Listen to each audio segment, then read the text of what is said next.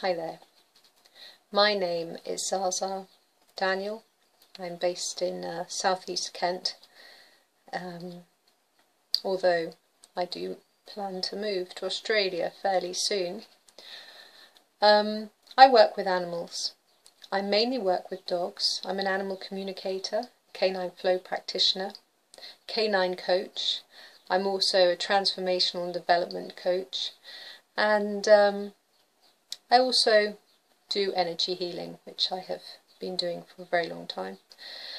And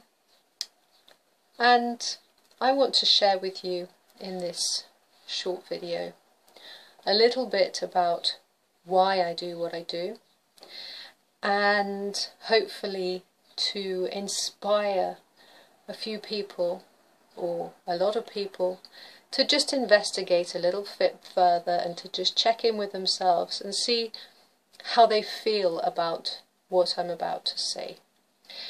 Now,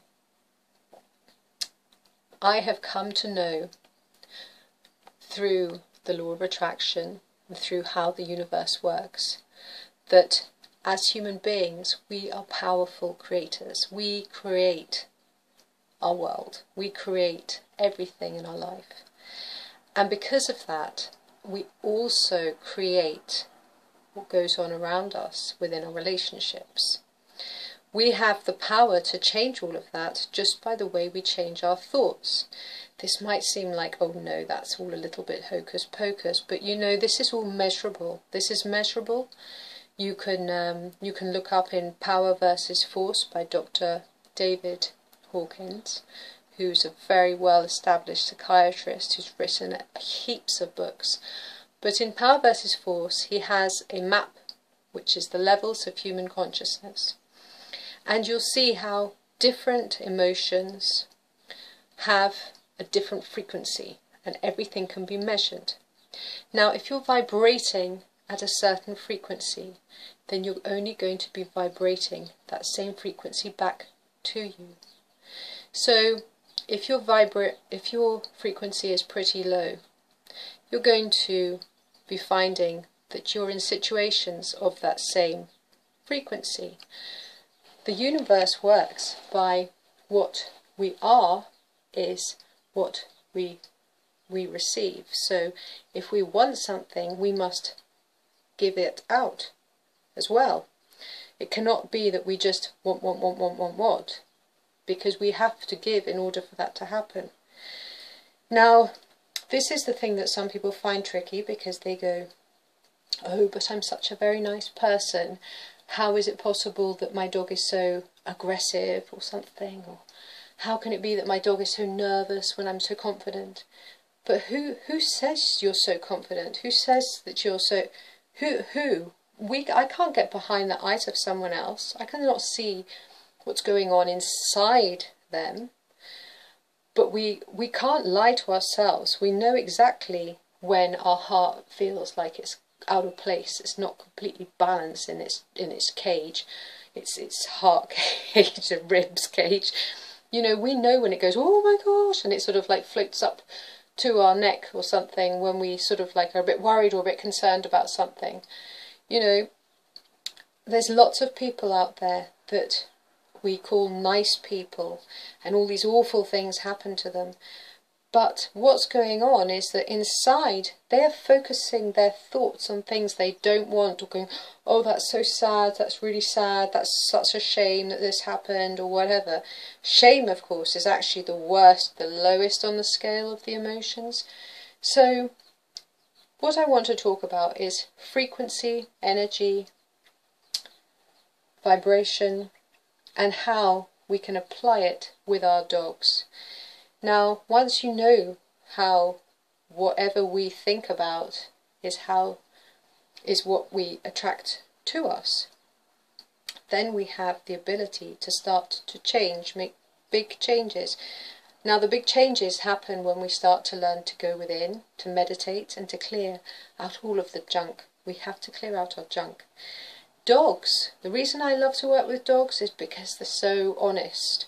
Dogs have the biggest heart per body mass than any animal. They are so in tune with us that if we're out of whack, if our emotions are playing havoc with us, a dog will have probably some sort of like issue going on, and will be trying to ground that energy on behalf of us. So often when people go, oh, but my dog is crazy, my dog is this and that and the other, it's like, hang on, your dog's not crazy. Your dog's just trying to express energy on behalf of you. Now, there are other aspects that you must look at. Obviously, you know, you have to give appropriate behaviours, appropriate, you know, recreational things for dogs to do that go with being a dog. Like, dogs need to sniff, dogs need to run around, dogs need to chase, dogs need to chew. There are certain things dogs have to do in order to keep them in balance, and certain dogs are going to need more of a certain type of thing, like sighthounds. They need to run, they need to chase things. That's what they do. That's what makes them get in balance. It's like if you're an athlete and you were to say, right, Mr. Athlete, you go sit on that chair and don't you move.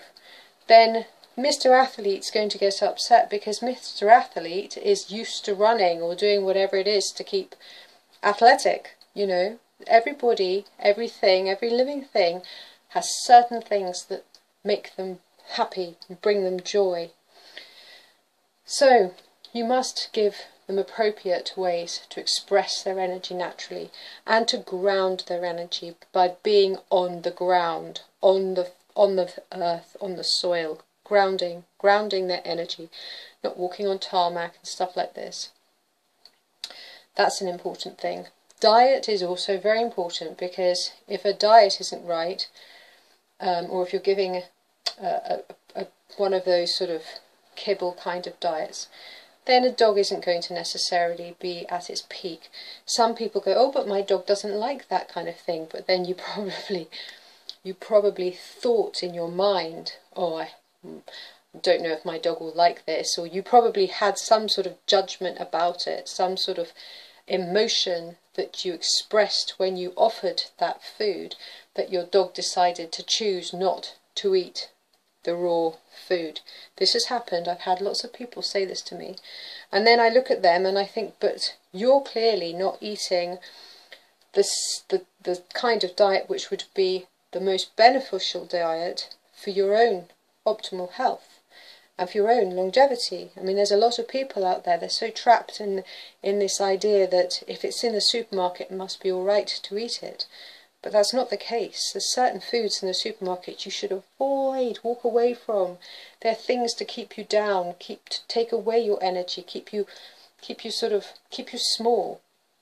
So I love this practice because it empowers the person, it empowers the dog, it's kind, there's no force involved, and transformations happen and they last, and people just are like so happy, because the thing is that they've changed, they have ended up changing, and then they look back and they go, oh my gosh, because they're happier and their life is better, and their dog's happier and the dog's life is better.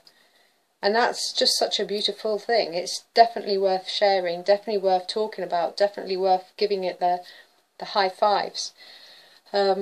Yes, it can be a bit embarrassing putting out videos and thinking, oh gosh, you know, how's people going to take it? But it would be worse not to share or to say how we feel about something that we know works and that is really, really powerful and really, really cool.